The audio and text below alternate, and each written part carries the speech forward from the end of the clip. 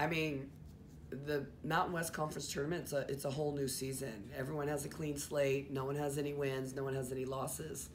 And I think our conference is pretty even when you look at it. A lot of teams have,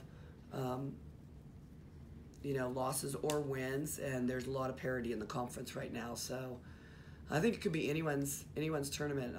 I'm not saying I feel any different. I'm still excited that we won the Mountain West Conference Championship, but now it's time to get ready for our next game, which is Tuesday night at 6.